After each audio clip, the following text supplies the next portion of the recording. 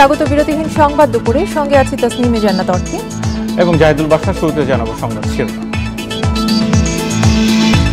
আগামী সংসদ নির্বাচনে ইভিএম বাদ, ৩০০ আসনেই ব্যালটে ভোট, ৫ সিটি নির্বাচনের তফসিল ঘোষণা।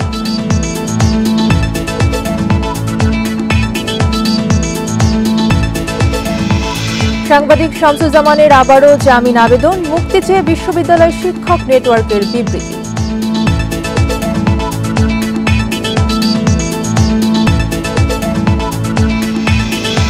নওগাঁয় র্যাব হেফাজতে জেসমিনের মৃত্যু মস্তিষ্কে রক্তক্ষরণে, ময়নাতদন্তের প্রতিবেদন পুলিশকে হস্তান্তর।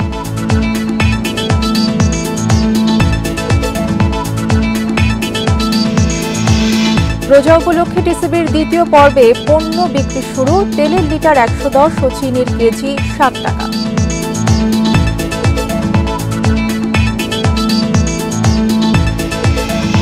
এবং কর্তৃপক্ষের আশ্বাসে ভারতের পেট্রাপোলে শ্রমিকদের কর্মবিরতি প্রত্যাহার, পণ্য আমদানি রপ্তানি শুরু।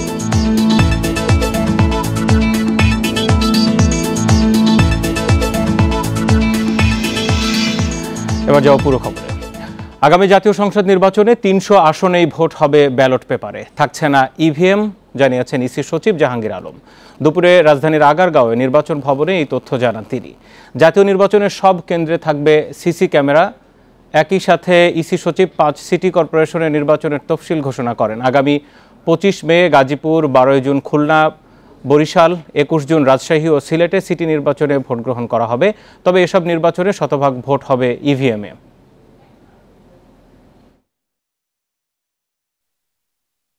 দাদার জাতীয় সংসদ নির্বাচনের ৩০০ আসনে স্বচ্ছ ব্যালট বক্স এবং ব্যালট পেপারের মাধ্যমে নির্বাচন অনুষ্ঠানের সিদ্ধান্ত গৃহীত হয়েছে। সময়ের স্বল্পতা এবং অর্থ মন্ত্রণালয় থেকে প্রাপ্ত অর্থের যে নিশ্চয়তা প্রদান সেটা না পাওয়া এবং রাজনৈতিক দলসমূহের মধ্যে যে ঐক্যমতের অভাব রয়েছে নির্বাচন কমিশনের এই ইভিএম মেশিন ব্যবহারের ক্ষেত্রে সকল কিছু বিবেচনা করেই হয়তোবা নির্বাচন কমিশন এই সিদ্ধান্তে উপনীত হয়েছে। ইসি সচিবের অত্যন্ত গুরুত্বপূর্ণ এই সংবাদ ব্রিফিংয়ে ছিলেন আমাদের সহকর্মী মাহমুদুল হাসান। এই মুহূর্তে সরাসরি বার্তা কক্ষ থেকে আরও বিস্তারিত নিয়ে আমার সাথে যুক্ত হচ্ছেন মাহমুদুল হাসান। সর্বশেষ যে ৫টি সিটি কর্পোরেশনের তফসিল ঘোষণা হলো, সেখানেও শতভাগ ভোট হবে ইভিএমে বলা হলো, কিন্তু জাতীয় নির্বাচন থেকে ইভিএম থেকে সরে আসলো নির্বাচন কমিশন। কেন, কিছু জানালেন আর কি বিস্তারিত উঠে আসলো আজকের সংবাদ সম্মেলনে? দেখেন, শুরুতেই যে কথাটি বলে শুরু করতে যায় তা হলো যে নির্বাচন কমিশন দায়িত্ব গ্রহণ করার পর আজকে যে সিদ্ধান্ত নিয়েছে যে ৩০০ আসনেই ব্যালট পেপারে ভোট হবে, এই সিদ্ধান্তটি আসলে সবচেয়ে বড় সিদ্ধান্ত নিয়েছে নির্বাচন কমিশন, এইটুকু বলা যেতে পারে। কেননা ইভিএমে ভোট না করা নিয়ে নির্বাচন কমিশন রাজনৈতিক দলগুলোর মধ্যে বেশ কয়েকবার আলোচনা হয়েছে, সংলাপ হয়েছে, সেখানে কিন্তু কোনো একমত হতে পারেনি, বিশেষ করে বিরোধী দল এবং নির্বাচন কমিশনের মধ্যে। একবার না, ২ দফায় নিবন্ধিত রাজনৈতিক দলগুলোর সঙ্গে নির্বাচন কমিশন বৈঠক করেছে এবং সেই বৈঠকে ইভিএম ব্যবহার না করার জন্য আগামী জাতীয় সংসদ নির্বাচনে বেশি মত উঠে আসে। সেই সংলাপগুলোতে যদিও বিএনপি অংশগ্রহণ করেনি, কিন্তু বিএনপি বাইরে থেকে অর্থাৎ বিভিন্ন সভা সেমিনার থেকে বলে আসছে তারা আসলে ইভিএম চায় না এবং ইভিএম নিয়ে কঠোর বিরোধিতা করেছে। আর তারই পরিপ্রেক্ষিতে দেখা গেছে যে এইসবের মাঝেও নির্বাচন কমিশন সিদ্ধান্ত নিয়েছিল তারা আগামী সংসদ নির্বাচনে ইভিএমে ভোট করবে। কিন্তু আজকে যে সরে আসা বিষয়টি, এটা অনেকটাই যারা আমরা গণমাধ্যম কর্মী যারা নিয়মিত নির্বাচন কমিশনে যাই তারা কিন্তু একটা অপ্রত্যাশিত সংবাদ ছিল। যদিও এর পিছনে যদি একটু কথা বলতে চাই তাহলে যে নির্বাচন কমিশনের রোডম্যাপে বলেছিল যে তারা ১৫০ আসনে ইভিএমে ভোট করতে চায়। সেই লক্ষ্যে তারা একটি প্রকল্প দিয়েছিল পরিকল্পনা মন্ত্রণালয়কে, প্রায় ৮.৫ কোটি টাকা, কিন্তু সেইটিও তারা সেই অর্থ পায়নি। পরবর্তীতে যে ১.৫ লাখ ইভিএম কিনেছিল গত ৫ বছর আগে, সেই ১.৫ লাখ ইভিএমের মধ্যে ৪০,০০০ ইভিএম একেবারে অকেজো ছিল, অর্থাৎ সেখানে ব্যবহার করা যাবে না। তার মধ্যে ১,১০,০০০ যেটি ছিল সেটি মেরামত করতে হবে। সেই মেরামত বাবদ অর্থ মন্ত্রণালয়ে একটি বাজেট পাঠিয়েছিল নির্বাচন কমিশনের পক্ষ থেকেই, সেই আকার হচ্ছে ১,২৬০ কোটি টাকা এবং সেই অর্থটি দ্রুত পাওয়ার জন্য আবারও চিঠি দিয়ে তাগাদা দিয়েছিল নির্বাচন কমিশন, কিন্তু নির্বাচন কমিশনের পক্ষ থেকে কাছে সাড়া না পাওয়ায়, অর্থাৎ অর্থ মন্ত্রণালয় কোনো সাড়া দেয়নি বলেই নির্বাচন কমিশন যেটি মনে করছে যে ইভিএমে যদি ভোট করতে হয় তাহলে অর্থটা এখনই লাগবে। এখন যেহেতু অর্থটা পাচ্ছে না, তারা ইভিএম থেকে সরে আসছে আগামী জাতীয় সংসদ নির্বাচন থেকে, মোটা দাগে তারা এটি বলার চেষ্টা করেছেন। এবং আরেকটি কথা বলার চেষ্টা করেছেন, সেটি হচ্ছে যে রাজনৈতিক ঐক্যমত্য না থাকার কারণেই তারা ইভিএম থেকে সরে আসলেন। কিন্তু সিটি কর্পোরেশন নির্বাচন, অর্থাৎ আগামী যে 5টি সিটি কর্পোরেশন নির্বাচনের তফসিল আজকে ঘোষণা করা হয়েছে, সেখানে কিন্তু আবার ইভিএম ব্যবহার করা হচ্ছে।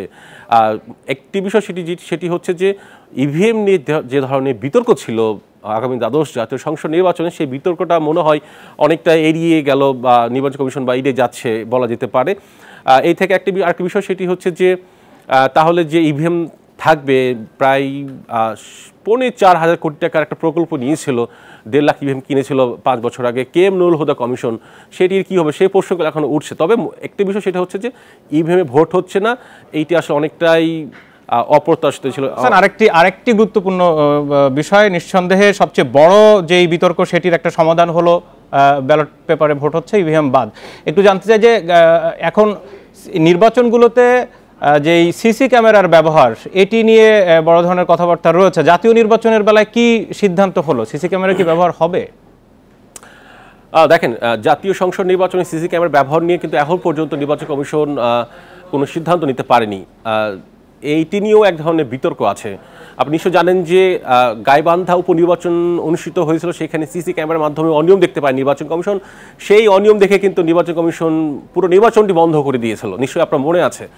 এরপর থেকে আসলে কিন্তু রাজনৈতিক দলগুলোর মধ্যে বা বিশেষজ্ঞদের মাঝে ভোটে সিসি ক্যামেরা ব্যবহার নিয়ে কিন্তু এক ধরনের মতের অমিল দেখেছিলাম আমরা।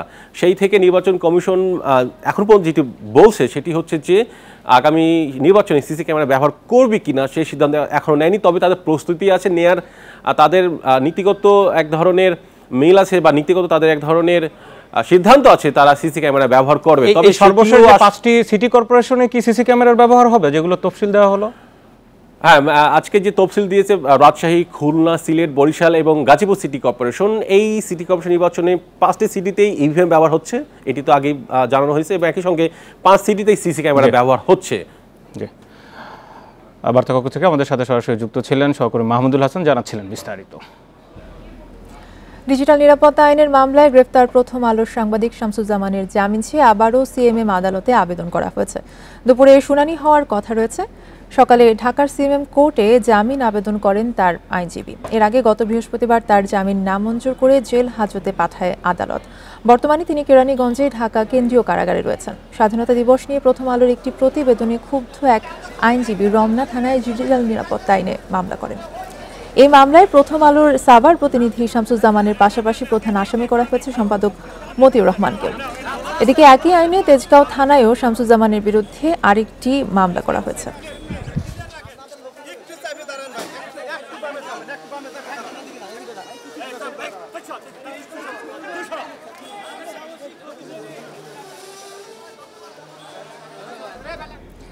এ বিষয়ে আরও জানাতে আমাদের সাথে সহকর্মী ওমর ফারুক যুক্ত হচ্ছেন। ওমর ফারুক, এর আগের ঘন্টা আপনি যেমনটি জানিয়েছিলেন 2টার পরপরই শুনানি শুরু হওয়ার কথা রয়েছে, সেখানে বর্তমান অবস্থা কেমন, কি খবর রয়েছে আপনার কাছে সর্বশেষ?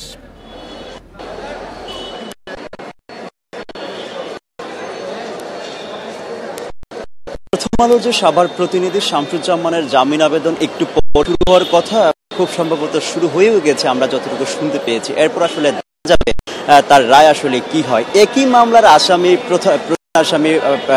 প্রথম আলোর সম্পাদক কিন্তু আগাম 6 সপ্তাহের জামিন দিয়েছেন, করবেন। তবে ওই মামলা গ্রাউন্ড হিসেবে কিন্তু সংশ্লিষ্টরা বলছে তিনি জামিন পাওয়ার কথা। তবে আমরা অপেক্ষা করছি এবং অপেক্ষার কিছু পরেই কুমার তিনি আমাদেরকে ব্রিফিং করবেন। তাকে কিন্তু তার বাসা থেকে তুলে নিয়ে আসা হয়েছে। ঘন্টার পরে তাকে রমনার একটি সিকিউরিটি আইনের একটি মামলায় তাকে গ্রেপ্তার দেখানোর পরে কোর্টে জামিন আবেদন করেছিল। তখন তার জামিন আবেদন নাকচ করে পাঠিয়ে দেওয়া হয়েছিল কেরানীগঞ্জ কারাগারে। তারপর তাকে নিয়ে যাওয়া হয়েছিল গাজীপুরের কারাগারে। সেখান থেকে আবার তাকে এই কেরানীগঞ্জ কারাগারে নিয়ে আসা হয়েছে। তবে ডিজিটাল সিকিউরিটির যে মামলাগুলো হয়, আমাদের আইনমন্ত্রী বারবার বলছিলেন এসব মামলা পরে তদন্ত হওয়ার পরে সাংবাদিকদের ক্ষেত্রে তারপর তাকে গ্রেপ্তার করা হয়। কিন্তু আমাদের এই প্রথম আলোর যে ঘটনাটি সেটি একটু অন্যরকম দেখেছি আমরা, যে তাকে গ্রেপ্তার করার পরে তাকে এরপর তার বিরুদ্ধে মামলা হয়েছে তেজগাঁ থানায় একটি যুবলীগের যে লীগের একজন কর্মী গোলাম কিবরিয়া তিনি একটি তেজগাঁ থানা মামলা করেছিলেন এবং সেই এজাহারও কিন্তু নানা অসঙ্গতি আমরা দেখতে পেয়েছি। তারপর রমনা থানার এরপর রাতে আরেকটি মামলা করেছিলেন বশিউল মালিক নামে এক আইনজীবী, তার মামলায় তাকে গ্রেপ্তার দেখানো হয়েছে। গ্রেপ্তার দেখানোর পরে পুলিশের পক্ষ থেকে তার কোনো রিমান্ড চাওয়া হয়নি, তাকে কারাগারে পাঠিয়ে দেওয়া হয়েছে। তবে কারাগারে পাঠানোর থেকে এই প্রথম আলোর এই বিষয়টি নিয়ে নানান জায়গায় সমালোচনা কেন্দ্রবিন্দু হয়ে দাঁড়িয়েছে। তবে আমাদের আইন সালিশ কেন্দ্রের তথ্য বলছে গত জানুয়ারি থেকে মার্চ পর্যন্ত প্রায় 56 জন সাংবাদিকদের নানানভাবে হয়রানি মামলা করা হয়েছে। তবে এই যে হামলার কারণে সাংবাদিকদের মধ্যে এক ধরনের ভীতি সন্ত্রস্ত তৈরি হয়েছে, যার কারণে স্বাধীন সাংবাদিকতার বাধা বলে মনে করেছেন যারা সাংবাদিকতার যারা বুদ্ধ তারাই বলছেন এই বিষয়টি। তবে তারা বলছেন যে এই ধরনের ঘটনার ফলে সাংবাদিকরা যে ধরনের ভয় ভীতি কাজ করছে তারা আসলে সাংবাদিকতা করতে পারবে কিনা সেটি নিয়ে প্রশ্ন দেখা দিয়েছে। তবে ডিজিটাল সিকিউরিটি আইনের বিষয়ে আমরা একটু বলি, এই আইনটি কিন্তু একটু কালো আইন হিসেবে কিন্তু একটি সবাই জানেন। তবে এই আইন বাতিলের ব্যাপারে গতকালকে যারা আইনমন্ত্রী তার কাছে জানতে চাওয়া হয়েছিল আইন বাতিলের ব্যাপারে, তিনি কিন্তু বলেছিলেন কোনোভাবে বাতিল করা যাবে না, সংশোধন করা হবে। সাংবাদিকদের প্রশ্নের জবাবে বারবারই তিনি এর আগেও কয়েকবার বলেছিলেন যে সাংবাদিকদের গ্রেপ্তারের এই বিষয়ে আসলে তদন্ত করার পরে তাদেরকে গ্রেপ্তার করা হবে। তবে আইনমন্ত্রী বারবার এইসব বিষয় বললেও সাংবাদিক আসলে ডিজিটাল সবচেয়ে বেশি ক্ষতিগ্রস্ত হচ্ছে সাংবাদিকরা যারা আসলে গণমাধ্যমে কাজ করেন তারা। এই পর্যন্ত যেই সাংবাদিকরা যাদেরকে গ্রেপ্তার করা হয়েছে তারা আসলে এরপরে আসলে নানানভাবে জামিন পেয়েছে, কিন্তু এই যে হয়রানি হচ্ছে বারবার, এতে কিন্তু স্বাধীন সাংবাদিকতার ব্যাঘাত ঘটছে বলে জানিয়েছেন যারা গণমাধ্যম মাঠে কাজ করছেন তারা। তবে আপনাদেরকে তথ্য জানিয়ে রাখি, একটু পরেই জামিন শুনানি হওয়ার পরে আসলে জানতে পারবো কি হয়। এই ছিল সর্বশেষ আমার কাছে। সিএমএম আদালত থেকে জানাচ্ছিলেন ওমর ফারুক। এদিকে ডিজিটাল নিরাপত্তা আইন বাতিল এবং প্রথম আলোর সাংবাদিক শামসুজ্জামানের নিঃশর্ত মুক্তির দাবি জানিয়েছে বিশ্ববিদ্যালয় শিক্ষক নেটওয়ার্ক। বিভিন্ন বিশ্ববিদ্যালয়ের 48 জন শিক্ষক স্বাক্ষরিত বিবৃতিতে এই দাবি তুলে ধরা হয়। এতে বলা হয়, সম্প্রতি দেশে মত প্রকাশের ও মানবাধিকার পরিস্থিতির অবনতি হয়েছে। আইন ও সালিশ কেন্দ্রের এক প্রতিবেদন উল্লেখ করে সংগঠনটি জানায়, জানুয়ারি থেকে মার্চ পর্যন্ত 3 মাসে নির্যাতন ও হয়রানির শিকার হয়েছেন 56 জন সাংবাদিক। এমন পরিস্থিতিতে উদ্বেগ জানিয়েছেন শিক্ষকেরা। এছাড়া যুগান্তরের সাংবাদিক মাহবুব আলম লাভলুর বিরুদ্ধে ডিজিটাল নিরাপত্তা আইনে মামলা প্রত্যাহারের দাবি জানান তারা। নওগাঁয় র্যাব হেফাজতে জেসমিন সুলতানার মৃত্যুর ঘটনায় জড়িতদের কঠোর শাস্তির দাবিও জানিয়েছেন বিশ্ববিদ্যালয়ের শিক্ষক নেটওয়ার্ক।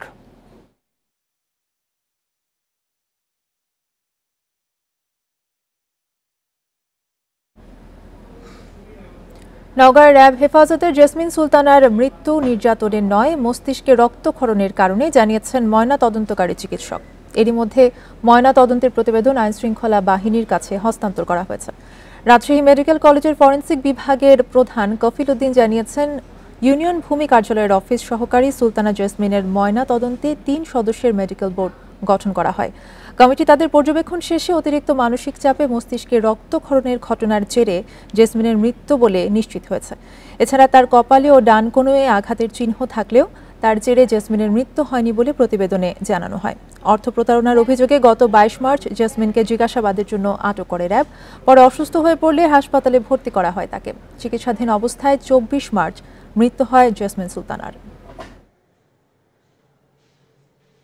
চূড়ান্ত মতামত আমরা প্রস্তুত করে আমরা পুলিশের কাছে হস্তান্তর করেছি। তো ময়নাতদন্ত রিপোর্টে যে চূড়ান্ত মতামত, সেই মতামতে আমরা উল্লেখ করেছি এই মৃত্যুর কারণ হচ্ছে শকে মৃত্যু হয়েছে। শকটা হয়েছে আপনার মস্তিষ্কের রক্তক্ষরণের কারণে। চট্টগ্রামে নিখোঁজ 2 শিশু জান্নাত ও মাইশাকে উদ্ধারের পর পুলিশের দাবি, বাবা মায়ের উপর অভিমান করে ঘর ছেড়েছিল তারা। নিখোঁজের 1 সপ্তাহ পর চট্টগ্রামের পাহাড়তলী থেকে 9 বছরের জান্নাতকে আর 6 দিন পর রেল স্টেশন থেকে শিশু মাইশাকে উদ্ধার করা হয়েছে বলে জানায় পুলিশ। সকালে সিএমপি কার্যালয়ে এক সম্মেলনে জানানো হয়, মোবাইল দেখা নিয়ে বাবা মা বকা দিলে গত 28 মার্চ বাসা থেকে বেরিয়ে যায় মাইশা। পরদিন হালিশহর থানায় জিডি করে তার পরিবার। গত রাতে নতুন রেল স্টেশন থেকে উদ্ধার করে পুলিশ। অন্যদিকে খুলশী থেকে নিখোঁজ জান্নাত পারিবারিক বিরোধের জেরে এক আত্মীয়র কাছে চলে গেলে আশ্রয় হয় নিঃসন্তান এক পরিবারে। সেখান থেকে গত রাতে তাকে উদ্ধার করে পুলিশ। তারা বিষয়টা গোপন রাখছে। আসলে খুলশী থানার বাচ্চাটা নিখোঁজ হয়নি, ওটা তাদের পরিবারের সদস্যরা তারা জানতো কিন্তু হালি শহরের বাচ্চাটা এটা একদম নিখোঁজ ছিল, সেইটা এই সংবাদ প্রকাশের মাধ্যমে আমরা বাচ্চাটাকে উদ্ধার করতে সক্ষম হয়েছি। নিউজ হওয়ার পরে ওই ভদ্রলোকের ভিতরে একটা প্যানিক তৈরি হয়েছে যে যেহেতু সংবাদ প্রকাশ হয়ে গেছে, এই যে বাচ্চাটা আমার কাছে আছে, তখন যদি কোনো বিপদে পড়ি সে তখন দ্রুত তার একজনের সাথে শেয়ার করে। নাটোরের সিংড়ায় জমি নিয়ে বিরোধের জেরে মামাতো ভাইয়ের হাতে ফুফাতো ভাই নিহত হয়েছেন। এই ঘটনায় আহত হয়েছে আরও একজন। রোববার সন্ধ্যায় উপজেলার ছোট কালিকাপুর গ্রামে এই ঘটনা ঘটে। পুলিশ জানায় জমি নিয়ে মামাতো ভাই আব্দুল করিম ও ফুফাতো ভাই আব্দুর রহমানের মধ্যে বাগবিতণ্ডার এক পর্যায়ে আব্দুর রহমানকে ছুরি দিয়ে আঘাত করেন আব্দুল করিম। এ সময় ঝগড়া থামাতে গিয়ে শহীদুল ইসলাম নামের আরও একজন আহত হয়। গুরুতর আহত অবস্থায় উদ্ধার করে তাদের নাটোর সদর হাসপাতালে ভর্তি করা হয়। পরে অবস্থার অবনতি হলে আব্দুর রহমানকে পাঠানো হয় রাজশাহী মেডিকেল কলেজ হাসপাতালে। সেখানেই চিকিৎসাধীন অবস্থায় মৃত্যু হয় তার। ঘটনার পর থেকে পলাতক আব্দুল করিম।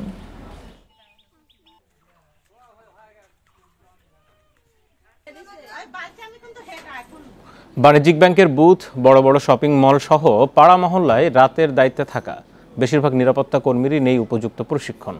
তাদের হাতে অস্ত্র বলতে থাকে বাঁশ বা কাঠের লাঠি। ফলে দায়িত্বে থাকা নিরাপত্তা কর্মীরাই থাকেন বড় ঝুঁকিতে।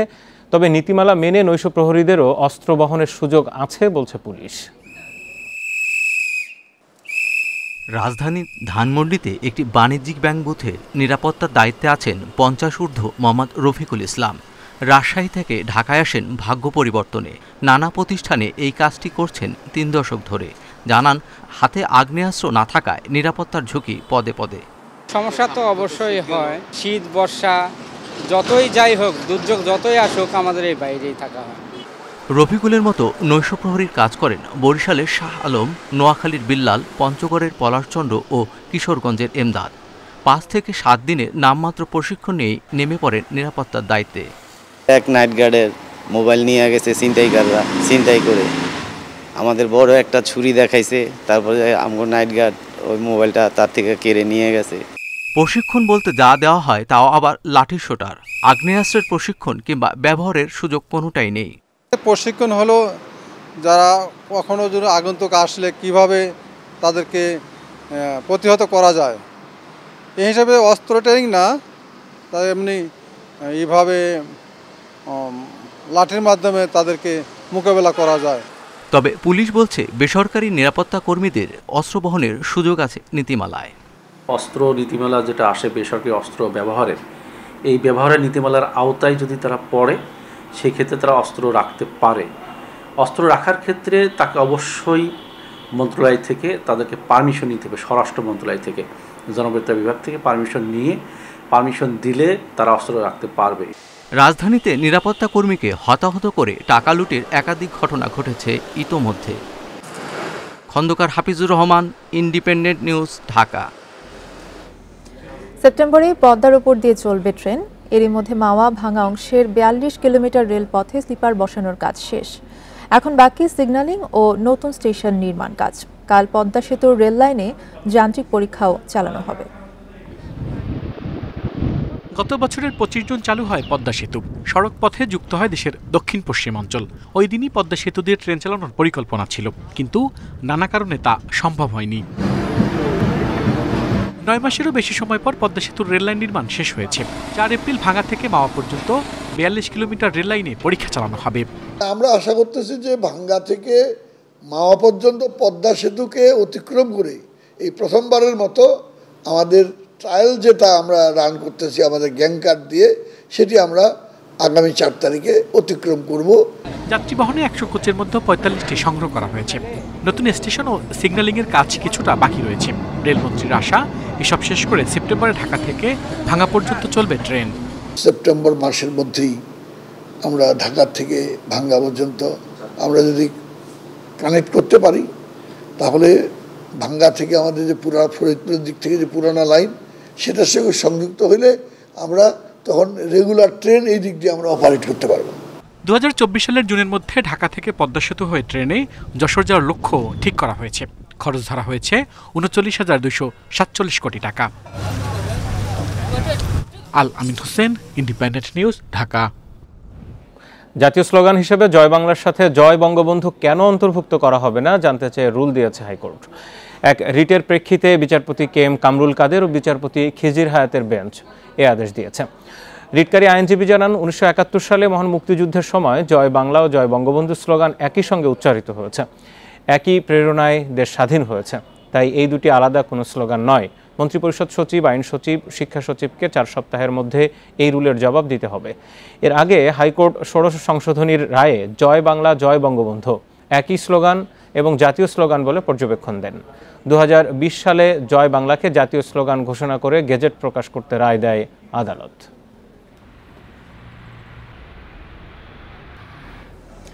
সংকটের মধ্যেও গত 4 রমজানের তুলনায় এবার পণ্যের সরবরাহ ভালো বলে জানিয়েছেন বাণিজ্যমন্ত্রী টিপু মুনশি। সোমবার রাজধানীর উত্তরায় রমজান উপলক্ষে ভর্তুকি মূল্যে পণ্য বিক্রির দ্বিতীয় ধাপের কার্যক্রম উদ্বোধন শেষে তিনি একথা বলেন। এ সময় মন্ত্রী জানান, দেশে 3 কোটি মানুষ দরিদ্র, কিন্তু টিসিবির পণ্যের সুবিধা পাচ্ছে প্রায় 5 কোটি মানুষ। এছাড়া ঢাকায় 13 লক্ষ পরিবার পাচ্ছে টিসিবির পণ্য।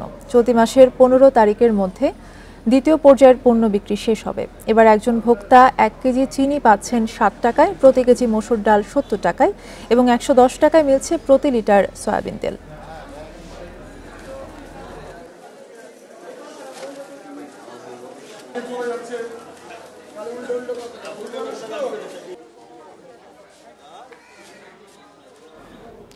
কর্তৃপক্ষের আশ্বাসে ভারতের পেট্রাপোলের শ্রমিকেরা কর্মবিরতি প্রত্যাহার করে নেয়। শুরু হয়েছে পণ্য আমদানি রপ্তানি। বেনাপোল স্থলবন্দরের পরিচালক আব্দুল জলিল এই তথ্য নিশ্চিত করেছেন। পেট্রাপোল বন্দরে শ্রমিক আন্দোলনের কারণে শনিবার সকাল থেকে বেনাপোল বন্দর দিয়ে বাংলাদেশ থেকে ভারতে রপ্তানি বন্ধ হয়ে যায়। কর্মবিরতির তৃতীয় দিনে আজ সকালে বন্দর দিয়ে পণ্য আমদানি রপ্তানি পুরোপুরি বন্ধ হয়ে যায়।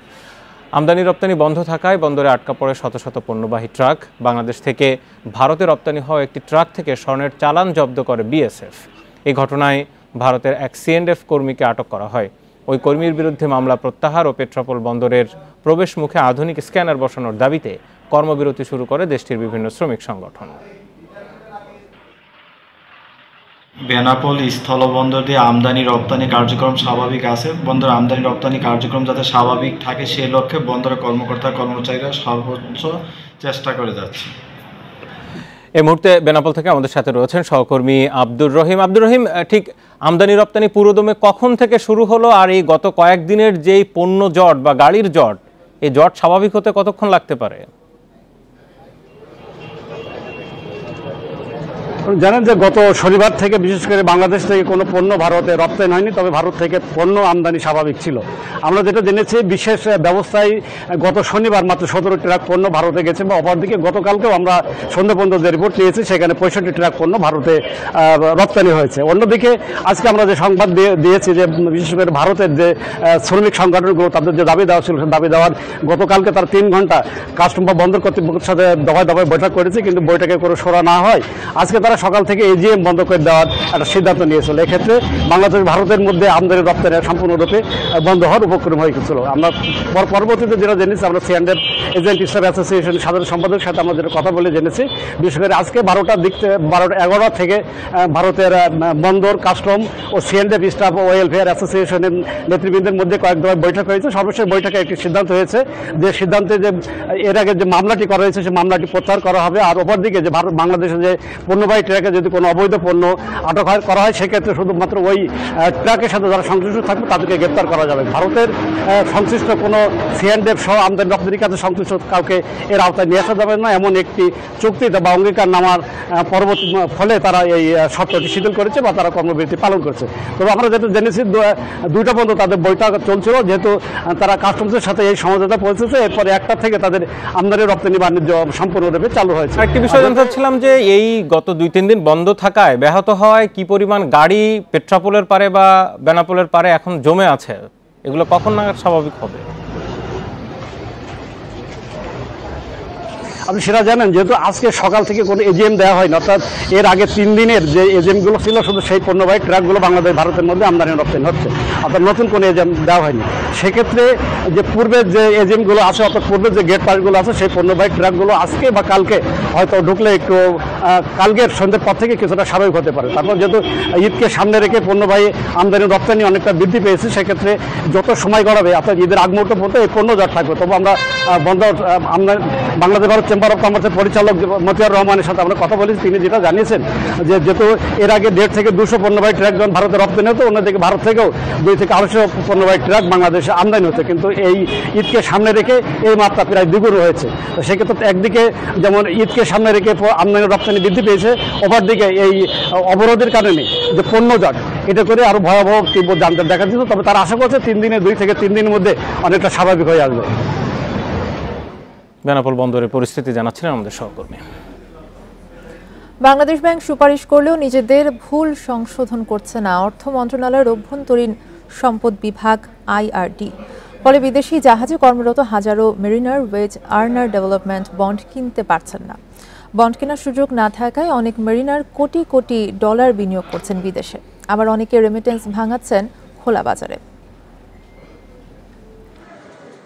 করোনার মধ্যে যখন দেশে রেমিটেন্স প্রবাহের জোয়ার, তখন বিতর্কিত এক সিদ্ধান্ত নেয় আইআরডি। বিদেশি জাহাজ ও এয়ারলাইন্সে কর্মরতদের ওয়েজ আর্নার ডেভেলপমেন্ট বন্ড কেনার সুযোগ বাতিল করতে 2020-এর 16 আগস্ট বাংলাদেশ ব্যাংকে চিঠি দেয়, যার প্রেক্ষিতে একটি সার্কুলার দিয়ে মার্চেন্ট মেরিনারদের বন্ড কেনার অযোগ্য ঘোষণা করে বাংলাদেশ ব্যাংক। এই সিদ্ধান্ত অন্যায্য দাবি করে বিভিন্ন দপ্তরে চিঠি দেয় মার্চেন্ট মেরিন অফিসার্স অ্যাসোসিয়েশন। গত অক্টোবরে তারা বাংলাদেশ ব্যাংকের দ্বারস্থ হন। এরই মধ্যে রেমিটেন্সেও দেখা দেয় ভাটার টান। নিজেদের ভুল বুঝতে পারে বাংলাদেশ ব্যাংক। মেরিনারদের আবার বন্ড কেনার সুযোগ দিতে গত 24 নভেম্বর আইআরডিকে চিঠি দেয় সংস্থাটি। চিঠি পাওয়ার 4 মাস পেরিয়ে গেলেও নির্বিকার আইআরডি। সংশ্লিষ্ট শাখার যুগ্ম সচিব সুরাইয়া পারভিন শেলি জানান, মেরিনারদের বন্ড কেনার সুযোগ আইআরডি বাতিল করেনি, তাই সুযোগ ফেরত দেওয়ার এখতিয়ার তাদের নেই। এটা চলমান একটা প্রক্রিয়া ছিল, এটা বন্ধ করে দেওয়া হয়েছে। এটা আবার চালু করলে আমার মনে হয় যে মেরিনাররা বাংলাদেশে তাদের যে অব্যাহত রেমিটেন্স প্রবাহ এটা পাঠাতে আরো উৎসাহিত হবে। বিদেশি জাহাজগুলোতে 3 বিভাগে কাজ করছেন অন্তত 15,000 বাংলাদেশি, যাদের গড়ে 9,000 জন সবসময় জাহাজে থাকেন। প্রতি মাসে আয় করেন 50 থেকে 60 কোটি ডলার। হার্ড অন মানিগুলি যারা দেশে আনতে চায় তাদেরকে আনতে দিচ্ছেন না, because they have no return. কারণ আপনার মূল্যস্ফীতি এত বেড়ে গেছে, ব্লু কলার পিপুল এরা তো আর হুন্ডি দিয়ে আনবে না, because this is illegal process. আমরা সারা জীবন লিগালি কাজ করে আসছি, তো আমার এই হালালটাকে আমি হারাম বানাবো, কিন্তু দেয়ার আর people who are doing it. এটা আপনি তাদেরকে নিষেধ করতে পারবেন না, because you have a dual value of US dollar. প্রবাসীদের বিনিয়োগের সুবিধায় 1981 সালে ওয়েজ আর্নার ডেভেলপমেন্ট বন্ড চালু করে সরকার। 1988 সালে বিনিয়োগ শুরু করেন মার্চেন্ট মেরিনাররা। মেরিনারদের অভিযোগ, কোনো কারণ ছাড়াই তাদের আইনি অধিকার বাতিল করেছে IRD. Ruhul Amin, independent news, Dhaka. আপনারা দেখছেন বিরতিহীন সংবাদ দুপুর। সংবাদ এছাড়াও থাকছে 4 বছরের শেষ হয়নি বঙ্গবন্ধু সেতু পশ্চিম সংযোগ সড়ক প্রশস্তকরণের কাজ, ঈদে যানজটের আশঙ্কা।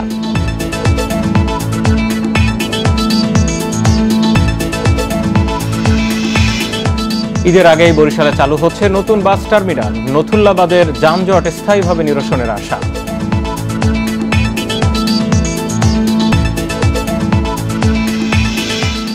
ঝালকাঠিতে জেলেদের নামে বরাদ্দ সরকারি চাল বিতরণে অনিয়মের অভিযোগ পাওয়া গেছে। নিয়ম না থাকলেও পরিবহন খরচ, বস্তার দামের অজুহাত দেখিয়ে সুবিধাভোগীদের কাছ থেকে টাকা আদায় করছে বিতরণকারীরা। মৎস্য কর্মকর্তা জানিয়েছেন, অভিযোগের পর টাকা ফেরত দেওয়ার পাশাপাশি জেলেদের প্রাপ্য চাল বুঝিয়ে দেওয়া হয়েছে। মাছ ধরার নিষিদ্ধ সময়ে ঝালকাঠির জেলেদের চাল সহায়তা দেয় সরকার। ফেব্রুয়ারি-মার্চ 2 মাসে 80 কেজি চাল দেওয়ার কথা থাকলেও দেয়া হচ্ছে 70 থেকে 75 কেজি। এছাড়া জেলের কাছ থেকে বাধ্যতামূলক 140 টাকা করে আদায় করেছে চাল বিতরণকারীরা। 80 কেজি চাল 2 মাসের দিতে আছে, তাতে আমাদের আগে বস্তা দিতে, এখন বস্তাও দেবে না, আমাদের 140 টাকা করে নিতে আছে। যে পরিমাণে চাল পাওয়ার কথা সেটাও আমরা পাচ্ছি না, ঠিক আছে। তারপর আমাদের বস্তা রেখে দিতে আছে, বস্তা বাবদ 20 টাকা 30 টাকা করে নিতে আছে। পরিবহন খরচ, বস্তার দাম এবং ঘাটতির কথা বিবেচনা করে ইউনিয়ন পরিষদের চেয়ারম্যান, মেম্বার ও নেতৃস্থানীয় জেলেদের নিয়ে এমন সিদ্ধান্ত নেওয়া হয়েছে বলে জানিয়েছে অভিযুক্তরা। চেয়ারম্যান আছে, এতে সভাপতি, সেক্রেটারি আছে, আপনার মৎস্য ইউনিয়নের তারা বলছেন ইউনিয়ন পরিষদ থেকে যেটা নির্দেশ দিয়েছে ওই নির্দেশ অনুসারে আমরা কাজ করি। এই যে বস্তা যেটা আমরা ভাববো প্রত্যেকটা 40 কেজি নেই, এই কারণে তারা ভাবতে চাচ্ছে না। জেলেদের কাছ থেকে টাকা আদায়ের বিষয়টি অস্বীকার করে ইউপি চেয়ারম্যান বলছেন ভিন্ন কথা। তার দাবি, এ বিষয়ে কিছু জানেন না তিনি। তারাই ওখানে মাপে গোডাউনে এবং তাদের হাতে চাবি দিয়ে দিয়েছি, মেম্বার আছে, চৌকিদার আছে, তারা চাল বন্টন করতেছে। টাকা পয়সা এই ধরনের কোনো নলেজ আমার কাছে এখন পর্যন্ত আসে না, আমার কাছে কেউ বলে না। বিষয়টি জানার পর জেলেদের টাকা ফেরত দেওয়ার পাশাপাশি তাদের প্রাপ্য চাল বুঝিয়ে দেওয়ার কথা জানিয়েছেন মৎস্য কর্মকর্তা। আমি শুনে এসেছি, যদি কেউ নিয়ে থাকেন এটা আপনারা দিয়ে দেবেন। যারা তদারকির দায়িত্বে ছিল, যারা ব্যবস্থার দায়িত্বে ছিল, তাদেরকে আমি বলার পর মৎস্যজীবীদের ইচ্ছা অনুসারে তারা বস্তা হিসেবে তাদেরকে দিয়ে দেওয়া হয়। জেলার তালিকাভুক্ত ৩,২০০ জেলেকে ফেব্রুয়ারি থেকে মে পর্যন্ত মাসে ৪০ কেজি করে চাল বিতরণ করবে সরকার। তবে তা বিতরণে হয়রানি বন্ধের দাবি জানিয়েছেন ভুক্তভোগীরা। Independent news.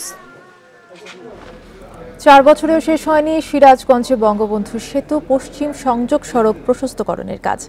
এরই মধ্যে মহাসড়কের ১৪টি স্থানকে ঝুঁকিপূর্ণ চিহ্নিত করে আসন্ন ঈদে যানজটে যাত্রী চালকদের ভোগান্তির আশঙ্কা করছে পুলিশ। যদিও দ্রুত সড়কগুলো সংস্কার করে চলাচলের উপযোগী করার আশ্বাস দিয়েছে ঠিকাদারি প্রতিষ্ঠান। উত্তরবঙ্গের প্রবেশদ্বার খ্যাত বঙ্গবন্ধু সেতুর পশ্চিম পার মহাসড়ক। সেতু থেকে চান্দাইকোনা পর্যন্ত ৩৫ কিলোমিটার এলাকায় ৪ বছর ধরে চলছে সড়ক প্রশস্তকরণ কাজ। প্রকল্প চলমান থাকায় মহাসড়কের বিভিন্ন জায়গায় শুরু হয়ে গেছে চলাচলের পথ। বেশ কটি স্থানে ফ্লাইওভার ও সেতু নির্মাণের কারণে ২ লেনের যানবাহন চলছে ১ লেনে। আসন্ন ঈদ যাত্রায় যানবাহনের চাপ বাড়লে ভোগান্তির শঙ্কা চালক যাত্রীদের। প্রচুর পরিমাণে গাড়ি থাকে, যেমন কড্ডা থেকে এখান থেকে প্রায় ৬ কিলোমিটার এ পর্যন্ত সবসময় জ্যাম থাকে। সামনে ঈদ, গাড়ির চাপ বাড়বে, ওই সময় ভোগান্তি থাকলে যাত্রীদের চরম অসুবিধা হবে। সরু রাস্তা তো, যদি কাজটা একটু তাড়াতাড়ি করে তাহলে আমরা আবার ভালোভাবে চলাফেরা করতে পারবো গাড়ি নিয়ে। এরই মধ্যে রাস্তার ১৪টি স্থানকে ঝুঁকিপূর্ণ চিহ্নিত করেছে জেলা পুলিশ। ঈদের আগে এসব স্থান সংস্কার করা না হলে ভোগান্তি বাড়ার শঙ্কা তাদের।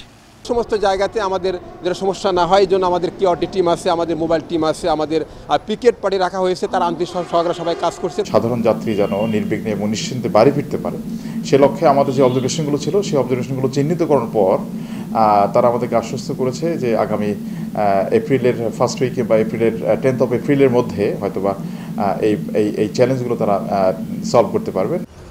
ঈদের আগে ঝুঁকিপূর্ণ স্থানগুলো যান চলাচলের জন্য স্বাভাবিক করার আশ্বাস দিয়েছে ঠিকাদারি প্রতিষ্ঠান।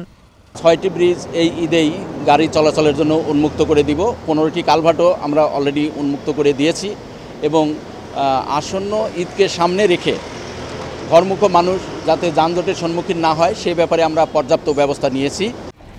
প্রতিদিন এই পথে ২২ জেলার অন্তত ১২ থেকে ১৫ হাজার যানবাহন চলাচল করে। ঈদ যাত্রায় সেই সংখ্যা বেড়ে যায় ২ থেকে ৩ গুণ। Independent news. ঈদের আগেই বরিশাল নগরীতে চালু হচ্ছে নতুন বাস টার্মিনাল। দ্রুত গতিতে চলছে টার্মিনাল নির্মাণের শেষ সময়ের কাজ।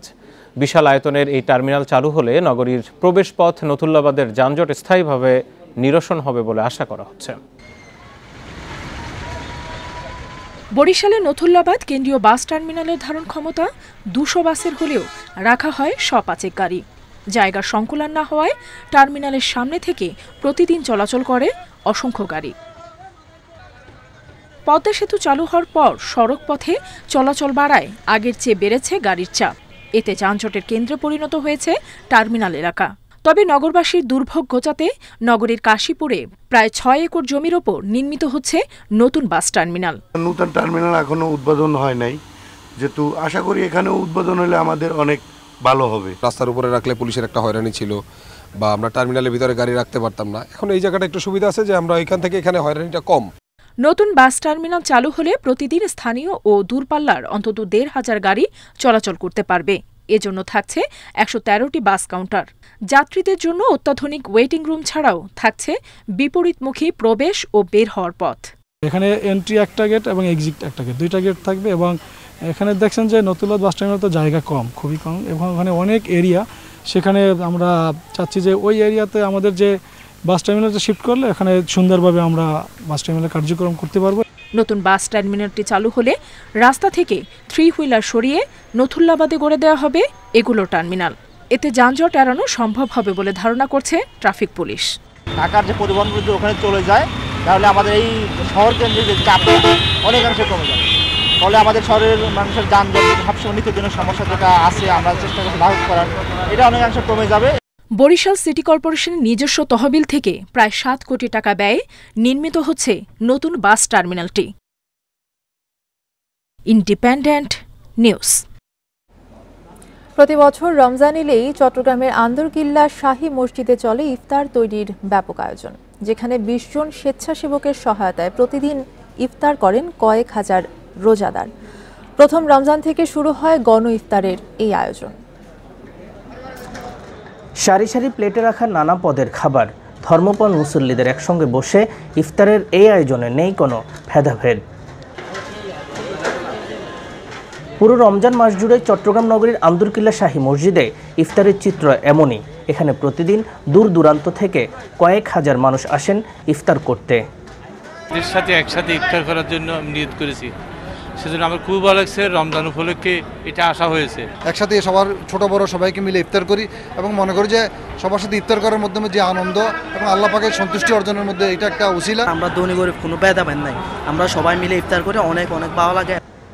ইফতারের এই আয়োজনে আর্থিক সহযোগিতা করেন বিত্তবানরা। নামের জন্য নয়, আল্লাহর সন্তুষ্টি লাভের আশায় এতে শরিক হন তারা, জানিয়েছে আয়োজক কমিটি। অর্থগুলো সংগ্রহ করার জন্য আসলে আমরা কারো কাছ থেকে চাই না, আবার কেউ কিছু দিলে আমরা তাকে ফেরত দিই না। সবগুলো তার নাম প্রকাশে অনিচ্ছুক ধনাঢ্য ব্যক্তিরা তারা এগুলো এখানে দিয়ে যায়। মসজিদে তেমন একটা প্রচলন ছিল না, শুধু মক্কা শরীফ মদিনা শরীফই ছিল। হুজুর এখানে আসার পর থেকে মক্কা মদিনার আদলে এখানে একটা যাতে রোজাদারদেরকে সেরকম সম্মানের সাথে ইফতারের ব্যবস্থা করানোর জন্য এই আয়োজন। এখানে 2001 সালে ছোট পরিসরে ইফতার মাহফিল করা হলেও 2007 সাল থেকে তা বড় আয়োজনে রূপ নেয়। Rakib Uddin, independent news, Chittagong. আপনারা দেখছেন বিরতিহীন সংবাদ। এছাড়াও থাকছে অর্ধশত টর্নেডোর আঘাতে লন্ডভন্ড যুক্তরাষ্ট্রের বহু অঞ্চল, মৃতের সংখ্যা বেড়ে 32, আরও টর্নেডোর সতর্কতা।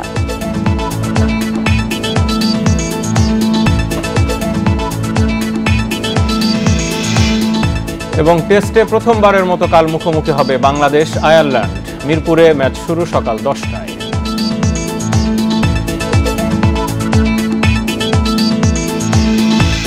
পর্ন তারকা স্টর্মি ড্যানিয়েলসকে অর্থ দেওয়ার অভিযোগে আগামীকাল আদালতে আত্মসমর্পণ করতে পারেন সাবেক মার্কিন প্রেসিডেন্ট ডোনাল্ড ট্রাম্প। এরই মধ্যে বিক্ষোভ সহ অনাকাঙ্ক্ষিত পরিস্থিতি এড়াতে নিউ ইয়র্ক জুড়ে বাড়তি সতর্কতা নেওয়া হয়েছে। স্থানীয় সময় মঙ্গলবার দুপুরে ম্যানহাটন ক্রিমিনাল কোর্ট হাউসে হাতের আশপাশের রাস্তাগুলোতে ব্যারিকেড বসানো হয়েছে। ট্রাম্প টাওয়ার ঘিরে বাড়ানো হয়েছে নিরাপত্তা। ট্রাম্পের হাজিরার সময় যদিও নিউ ইয়র্ক পুলিশ জানিয়েছে এ বিষয়ে এখন পর্যন্ত সমর্থকদের কাছ থেকে তেমন কোনো হুমকি পায়নি তারা। অনেক আদালতের মামলা স্থগিত রাখা হবে। ট্রাম্প প্রথম সাবেক মার্কিন প্রেসিডেন্ট যিনি ফৌজদারি অভিযোগে আদালতের মুখোমুখি হচ্ছেন।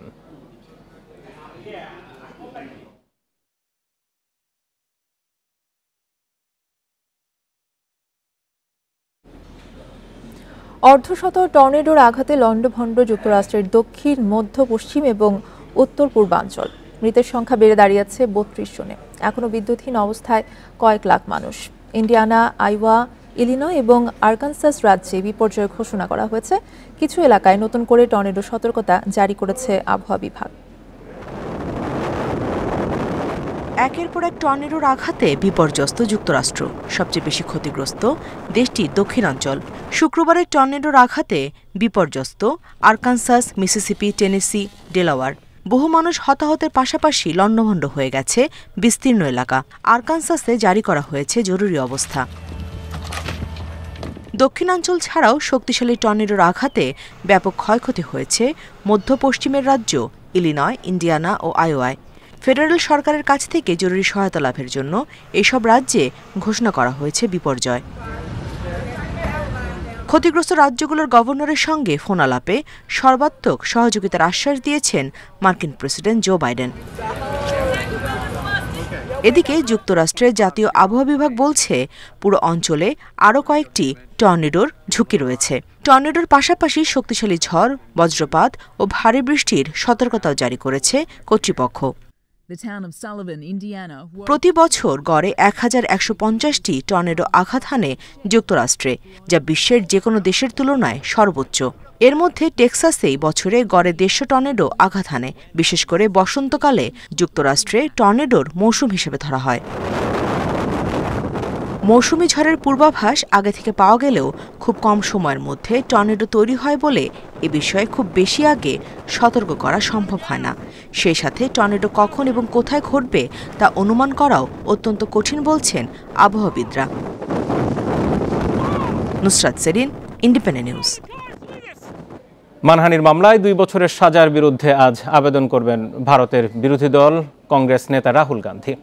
সুরাটের দায়ের করা আদালতে তার প্রতিনিধিত্ব করবেন জ্যেষ্ঠ আইনজীবী আর.এস. চিমা। কংগ্রেস সভাপতি মল্লিকার্জুন খড়গে বলেন, আইনি ও রাজনৈতিকভাবে লড়াইয়ে প্রস্তুত কংগ্রেস। দলটির অভিযোগ, এটি পুরোপুরি রাজনৈতিক বিষয়। এনডিটিভি জানায়, উচ্চ আদালতে রাহুলের সাজা স্থগিত না হলে ওয়ানাদ লোকসভা আসনের জন্য বিশেষ নির্বাচন ঘোষণা করবে নির্বাচন কমিশন। সাজা ও সংসদ সদস্য পদ বাতিলের কারণে আগামী 8 বছর রাহুল নির্বাচনে প্রতিদ্বন্দ্বিতা করতে পারবেন না। 23 মার্চ রাহুলকে মানহানির মামলায় দোষী সাব্যস্ত করে 2 বছরের সাজা দেয় সুরাটের দায়ের করা আদালত। পরের দিন তার সংসদ সদস্য পদ বাতিল করে লোকসভা।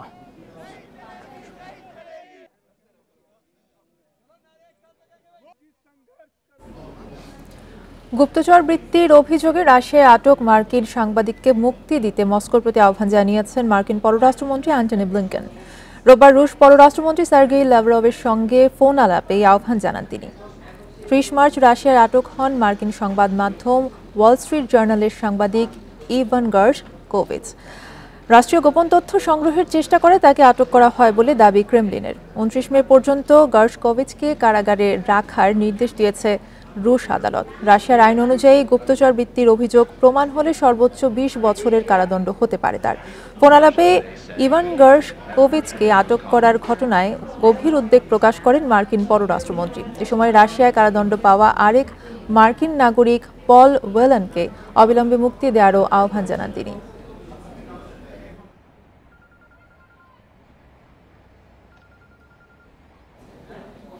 ওয়ানডে আর টি-20-র পর এবার আয়ারল্যান্ডের বিপক্ষে একমাত্র টেস্টে মুখোমুখি হবে বাংলাদেশ। মিরপুরে খেলা শুরু হবে কাল সকাল 10টায়। আইপিএল ইস্যুতে সাকিব লিটনকে বিশ্রামে গুঞ্জন থাকলেও দুজনেই খেলবেন টেস্ট। পাশাপাশি ইনজুরি কাটিয়ে ফিরেছেন ওপেনার তামিম ইকবাল। তার সঙ্গে ওপেনিংয়ে সাদমান জয়ের মধ্য থেকে বেছে নিতে হবে একজনকে। এরপর যথাক্রমে শান্ত, মুশফিক, সাকিব, লিটনরা নামবেন। তাসকিন, ইবাদত, খালেদ, শরীফুলকে নিয়ে গড়া পেস ইউনিট দুর্দান্ত ফর্মে আছে। সাকিবের সঙ্গে তাইজুল মিরাজের একজন খেলবেন একাদশে। অন্যদিকে শেষ টি-20-তে জয় কিছুটা স্বস্তি এনেছে আইরিশ শিবিরে। সেই ধারায় টেস্টে ভালো কিছুর আশায় আয়ারল্যান্ড। আয়ারল্যান্ডকে ছোট করে দেখার কোনো কিছু নেই, কারণ ক্রিকেট খেলায় সব কিছুই হতে পারে এবং অবশ্যই আমরা রেসপেক্ট করব অপোনিং টিমকে এবং আমাদের বেস্টটা দেওয়ার জন্য চেষ্টা করব, কারণ আমাদের যে টিমের ভিতরে এখন যে কনফিডেন্ট আছে, সবাই যেভাবে টাচে আছে, আই হোপ যে সবাই খুব ভালো পজিশনে আছে এবং খেলার ভিতরে আছে। এটা খুব ভালো একটা পজিটিভ সাইন। আইপিএলে আজ চেন্নাই সুপার কিংসের মুখোমুখি হবে লখনৌ সুপার জায়ান্টস। ম্যাচ শুরু রাত 8টায়। হার দিয়ে আসর শুরু করা চেন্নাই ঘুরে দাঁড়াতে মরিয়া। প্রথম ম্যাচে ওপেনিংয়ে দুর্দান্ত শুরু এনে দেন ঋতুরাজ, তাতে লড়াকু সংগ্রহ পেয়েছিল ধোনির দল। তারপরেও বর্তমান চ্যাম্পিয়ন গুজরাটের বিপক্ষে জিততে পারেনি। অন্যদিকে জয় দিয়ে আসর শুরু করেছে লখনৌ।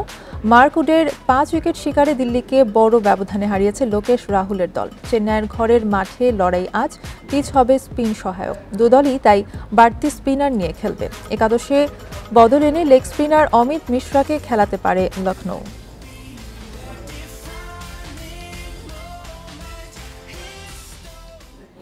আইপিএলে মুম্বাই ইন্ডিয়ান্সকে 8 উইকেটে হারিয়েছে রয়্যাল চ্যালেঞ্জার্স বেঙ্গালুরু। 22 বল আগে জয়ের বন্দরে পৌঁছে যায় কোহলির দল। টস হেরে ব্যাটিংয়ে নেমে ভালো শুরু পায়নি মুম্বাই। মাত্র 20 রানে হারায় 3 উইকেট। প্রথম 4 ব্যাটারের কেউই 20-এর ঘরে পৌঁছাতে পারেননি। এরপরও মুম্বাই 171 রানের লড়াকু স্কোর গড়ে তিলক ভার্মার নৈপুণ্যে। তরুণ এই ব্যাটার 46 বলে করেন 84 রান। জবাবে উড়ন্ত শুরু পায় বেঙ্গালুরু। উদ্বোধনী জুটিতে আসে 148 রান। অধিনায়ক ডু প্লেসি ঝোড়ো ব্যাটিংয়ে 73 করে সাজঘরে ফেরেন। 49 বলে 82 রানে অপরাজিত ছিলেন বিরাট কোহলি। দুই ওপেনারের দুর্দান্ত ব্যাটিংয়ে সহজ জয় পায় বেঙ্গালুরু।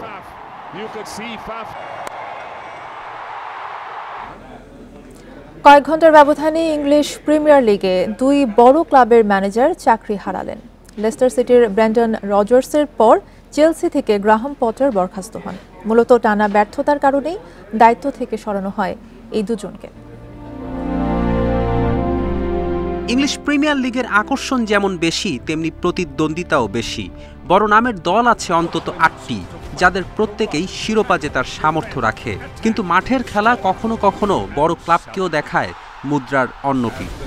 আর সেই সূত্রে কপাল পড়ে নামি দামি কোচের।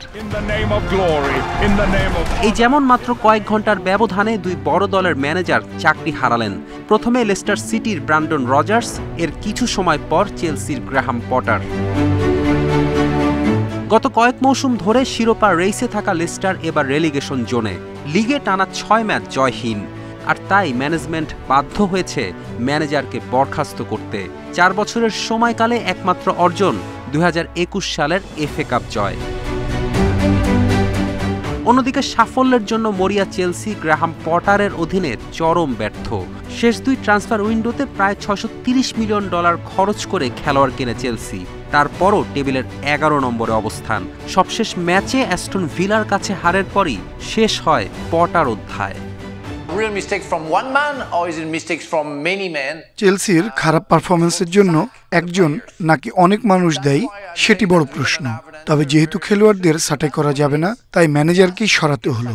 চেলসির উচিত পরের মৌসুমের জন্য এখনই পরিকল্পনা সাজানো। গেল সেপ্টেম্বরে থমাস টুখেলের জায়গায় দায়িত্ব নিয়ে 7 মাসও টিকতে পারলেন না এই ইংলিশ ম্যানেজার। ব্লুজের চোখ এখন পচেত্তিনো, জিদান, নাগেলসম্যানের মতো হাই প্রোফাইল ম্যানেজারের দিকে। আরেক নামি কোচ ইয়র্গেন ক্লপও এবার ফ্লপ। শেষ দুই ম্যাচে হার দিয়ে লিভারপুল এখন টেবিলের 8-এ।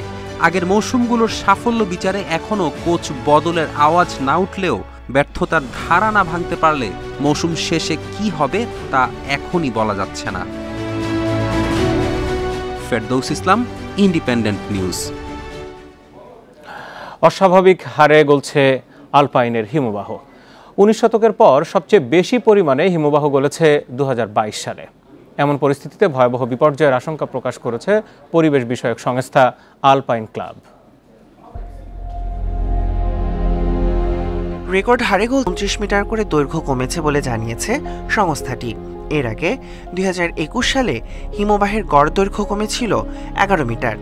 এমন পরিস্থিতিতে ভয়াবহ বিপর্যয়ের আশঙ্কা প্রকাশ করেছে আলপাইন ক্লাব। অস্ট্রিয়ার বৃহত্তম হিমবাহ প্যাস্ট্রেজের নিচের অংশ হারিয়েছে 1470 কোটি ঘনমিটার বরফের ভর। গত বছর গ্রীষ্মে অতিরিক্ত উষ্ণতা ও শুষ্ক পরিবেশ থাকায় বছরের শেষ ভাগে আল্পসের বেশিরভাগ অংশে ঠিকমতো হয়নি তুষারপাত। এই হারে হিমবাহ গলে যাওয়াকে মানবসৃষ্ট এবং জলবায়ু পরিবর্তনের ফল হিসেবে দাবি করছেন। চলতি বছরের জানুয়ারিতে সায়েন্স জার্নাল তাদের প্রতিবেদনে জানিয়েছে 21 শতকের শেষের দিকে বিশ্বের অর্ধেক হিমবাহ এবং এগুলোর ভরের 1/4 গলে যাওয়ার আশঙ্কা রয়েছে।